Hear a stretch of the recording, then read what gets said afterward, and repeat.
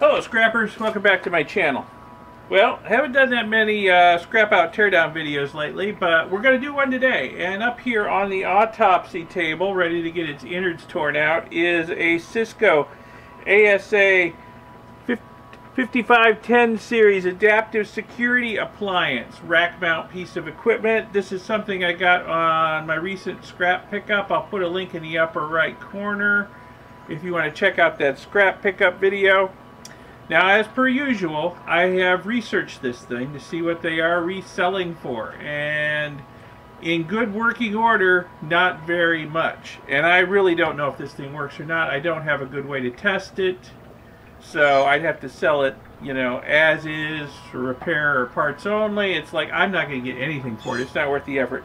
So I'm just going to scrap it out and get rid of it, make some space in the workshop for the next scrap pickup. So we'll see. We'll get the good stuff out of it, and the ferrous metal will just go on the trailer with the rest of the ferrous metal. It's going to go to the scrapyard soon. But let's take a look around this thing before we start tearing into it and see what we got. Well, the front on it's kind of plain.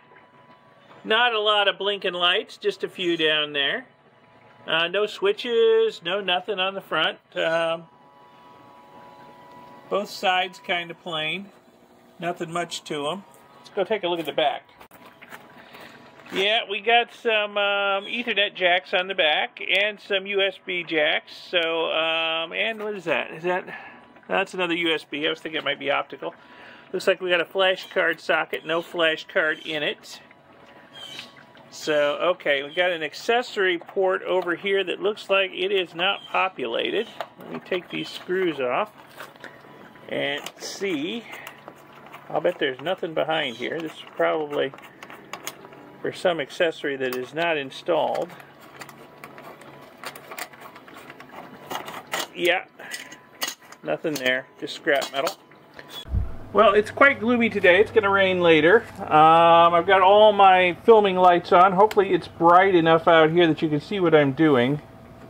There are a lot of screws in this thing, and I'm kind of assuming I'm going to have to take them all out. I don't know if I actually do or not, but I'm just going to start taking screws out.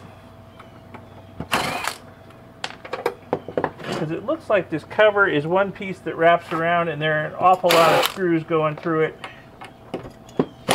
I'm just assuming they all have to come out before the cover will come off. And hopefully it's worth the effort of taking them all out. Cisco equipment, sometimes it's great, and sometimes it's ho-hum once you get into them. It's like, oh, that was hardly worth the effort. But sometimes you get a piece that's just loaded with good stuff, lots of gold-plated connectors and gold corner VGAs and whatnot. And every once in a while you get a piece that's really got very little of anything of value in it. So that's just the way Cisco stuff goes.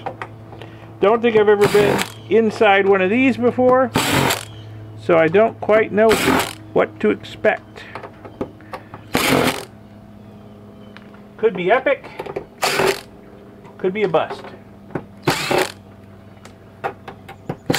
But hopefully we'll get a little more out of this than just its scrap metal value.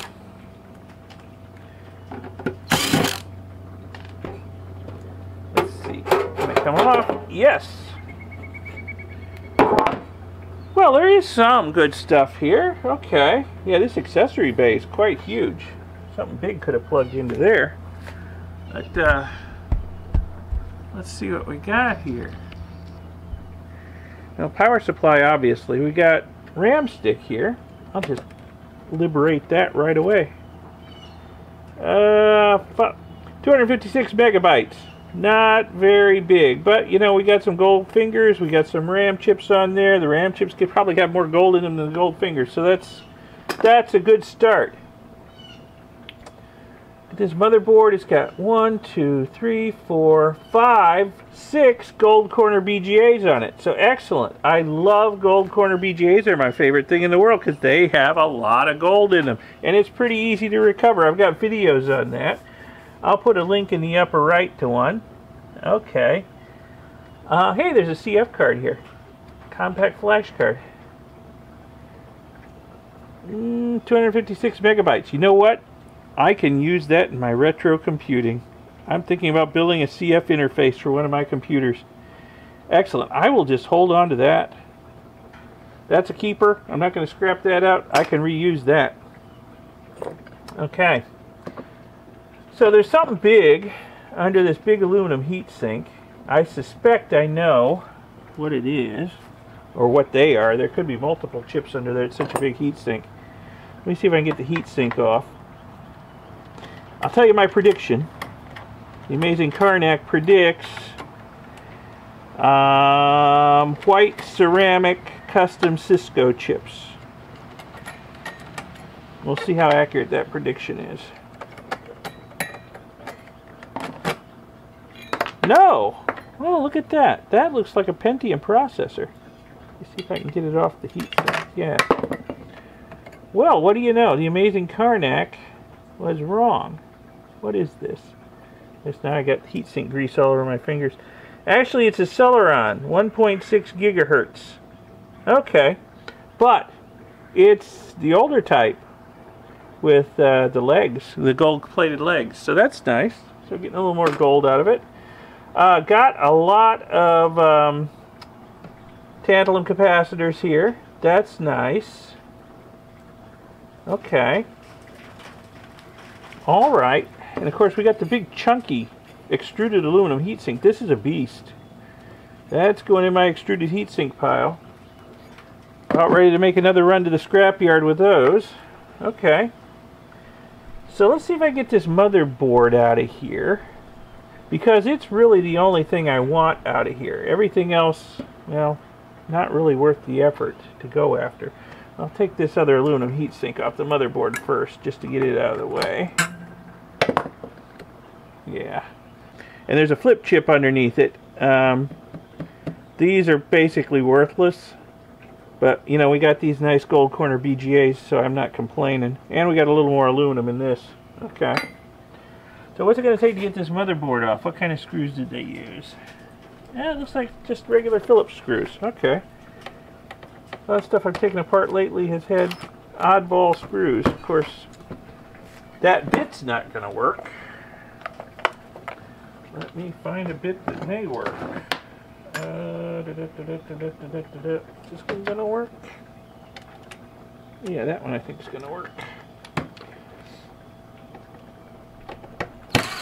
Ah, there we go. I'm going to find my screw bucket to put all these screws in I'm taking out.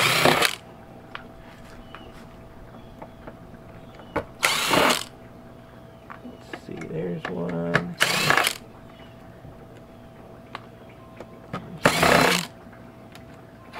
Yeah, that's a long one.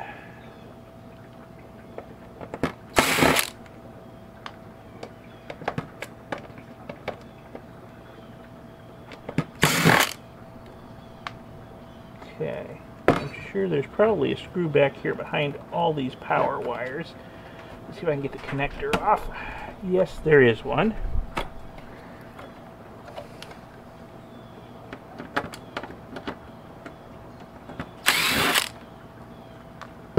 And I'm probably missing at least one screw, because I always do. I don't see anything back there.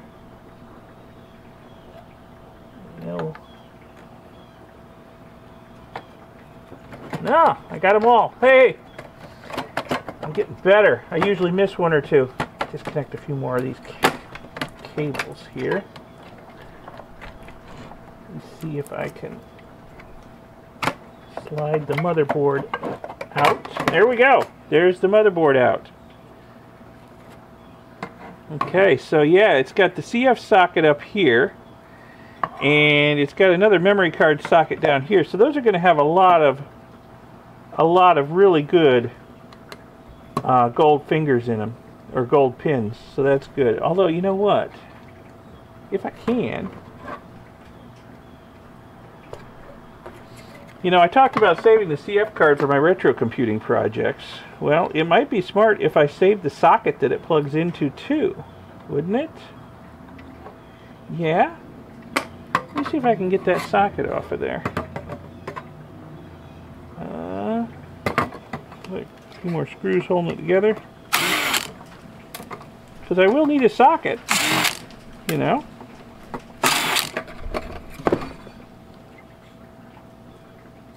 It's kind of an odd assembly. Don't know. I might be better off buying one of the ones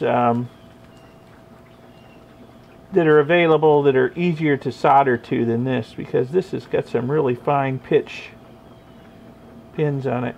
Well, I'll think about it. But hey, we got the motherboard. This is where all the value is. A gold band oscillator on here too. Is that the only one? Sometimes there's more than one. I only see one. We got the black and we got the yellow tantalum capacitors. Got lots of chips beside the gold corner BGAs. Although some of these I think are magnetics. That's a halo. That's definitely magnetic. That's not an IC chip. I'll bet this thing beside it's a magnetic too. But still, there's some chips here. Not much on the other side. A couple of chips, a few chips, little ones, and a lot of MLCCs. Hopefully they'll be the good kind of MLCCs, the non-magnetics. We'll see. I don't know how old this unit is. Might not be old enough to have non-magnetic ones in it, but you never know. Let me take the battery out, because you know I depopulate my boards in a kiln, and batteries tend to explode. You get them hot in the kiln. But all this stuff surface mount. Put this in the kiln, bring the temperature up above the melting point of solder, and all these components just fall right off into the catch basin at the bottom. Easy to recover and sort out. I love my kilns. Okay, so there's that. Let me set the motherboard aside. The rest of this just looks like stuff that's, you know, some LEDs in the front panel I could pull out, but I don't know if it's worth the effort. I have an entire video on processing LEDs for gold and silver. They have a surprising amount of silver, but you gotta have a lot of them. Not that much gold. Again, you gotta have a lot of them. I mean, I process pounds of them to get, you know, a little bit of gold and silver. So really, I don't do too much trouble to go after them these days. Okay, so I guess that's about it. Put those in. Let's see. Put this inside just to keep it there. I guess everything else I'm keeping. I put the cover back on with a couple of screws and throw this on my scrap steel pile, so it can go to the scrap yard. And I gather up all these screws and throw them in my screw bucket. That'll go to the scrap yard too with the scrap steel. Not that they're going to amount to much, but just to keep from being ankle deep in them after a while, you know? Because that does tend to happen when I'm scrapping stuff out. So what did we get out of this doohickey? We got this motherboard with some nice parts on it I'm going to pull off. We got memory stick. We got Celeron processor with the gold-plated legs. Got CF card. CF card socket. We got a couple of extruded aluminum heat sinks. I need to pull the spring steel bar out of that one. And well, that's about it. But hey, that's not too bad considering A, it's a small unit, and B, it was free. So yeah, we'll get some value out of it. I'm looking forward to processing these gold corner BGAs and getting the gold out of them. And the RAM chips on this RAM stick. Okay. So that was a quick and easy teardown. Easy in, easy out. Got the gold to go. Okay, I hope you found this scrap out teardown video a little bit interesting. I know it was a kind of a short one, but we'll be doing another one shortly. So that might go into a little more depth. But anyway, if you found this video at all interesting, educational, inspirational, killed some time, whatever, give it a thumbs up, give it a like, and subscribe to see my future videos. Check out my second channel too, Electric Geek 64. Lots of interesting stuff going on over there, and I will see you in the next video. Have a good one. Bye.